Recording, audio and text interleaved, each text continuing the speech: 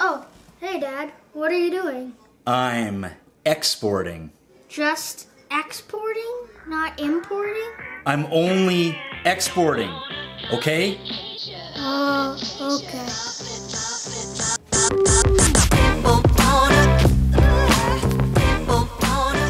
In this video, I'm going to show you what I think are the best export settings for YouTube. Alright, let's go. The last thing we need to do before exporting is set our in and out points. To do this, you take your playhead and move it to the start of your video. Right click and mark in. Then you go to where you want your video to end, right click and mark out. Now it's going to just export whatever is from here to here in my timeline. I like to do it this way instead of exporting the entire sequence, because then you don't have to worry about random clips like lurking down your timeline somewhere that'll accidentally export with the rest of the video. At this point, we're ready to export, so we can either click Control M on a PC or go to File, Export, Media, which will bring up the export window. For a YouTube export, make sure your file format is H.264. That exports to an MP4, which YouTube likes. It has a small enough file size and keeps really good quality. If you want a high resolution master or working file, you should use a different file format like QuickTime.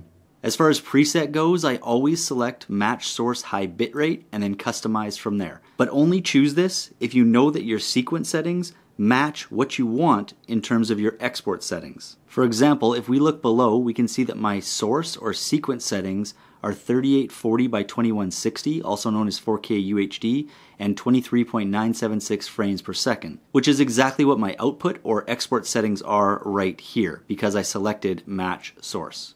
However, if your sequence or source is 4K like this, and you want to export in 1080, you would simply change your preset up here to something like high quality 1080p, or maybe this YouTube 1080p down at the bottom.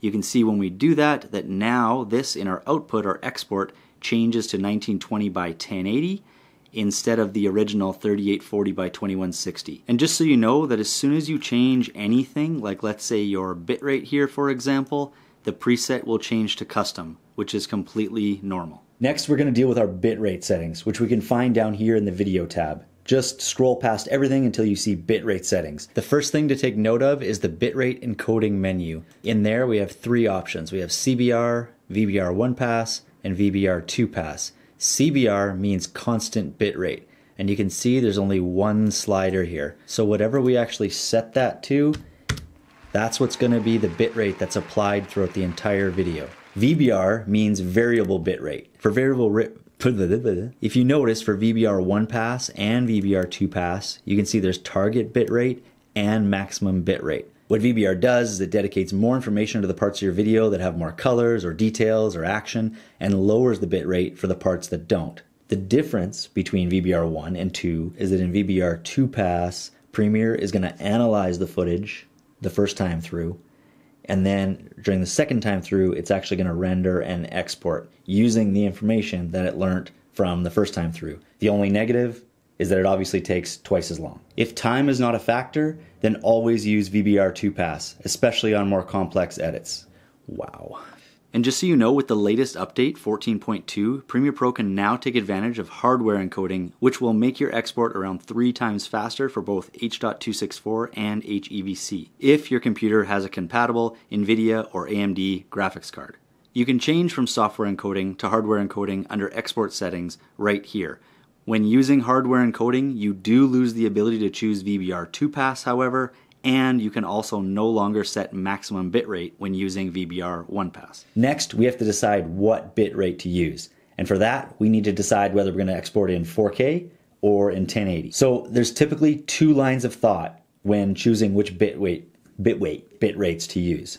The first option is to export using the YouTube presets or following YouTube's suggested bitrates. For YouTube's 4K preset, you can see that their target bitrate is 40, and for their 1080 preset, you can see that their target bitrate is 16. I personally tend to go with option number 2 and export with higher bit rates because I feel like YouTube is going to compress it anyway, so you may as well feed it as much information as you can. For a 1080 export, YouTube suggests using a bitrate between 8 and 15. If you want a high bitrate 1080 export, go with double, so go to 24 and 30. For a 4K export, YouTube suggests using between 35 and 45 for the bitrate. If you want a high bitrate 4K export, use maybe at least 60 for the target and like 80 for the max. The final item to consider for our video settings is whether to check the box. The simple answer is that it's meant for people that film in 10-bit or more, or if you have used any video effects and transitions that support high bit depth processing, which are indicated by a 32 BPC badge that appears to the right of the effect name in the effects panel. But you can check it anyway. As far as audio goes, it's really pretty simple. We just got to make sure our sample rate is 48,000, make sure your audio quality is high, and that your bit rate is 320. Another big question that people always have is whether they should use maximum render quality. You only really need to check this box if you've scaled your footage in any way.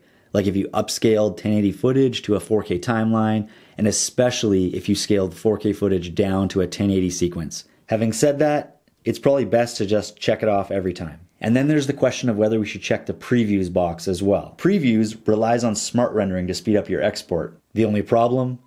It's not compatible with MP4. So if you're exporting to MP4, don't click. It's not worth it, man. Next, we'll click on the blue text beside output name. This is where we name our video and decide where we want to save it on our computer. I'm going to name it Export Video Test. So I'm going to go to my desktop and I'm going to pick my Export Vid folder and I'm going to export it there. I'm going to click Save in that folder. You can now save these settings as a custom preset to use for future projects right here. And now all you have to do is choose between Queue and Export. Queue sends your video to Media Encoder to be exported. This program runs in the background, allowing you to still work in Premiere while the export happens. It's also good for batch exports, so if you want to export a bunch of videos.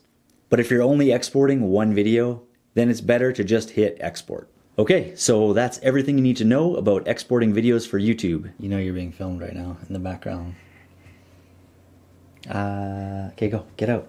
Okay. If you got something out of this video or you're new to the channel, please consider subscribing, and I will catch you next time.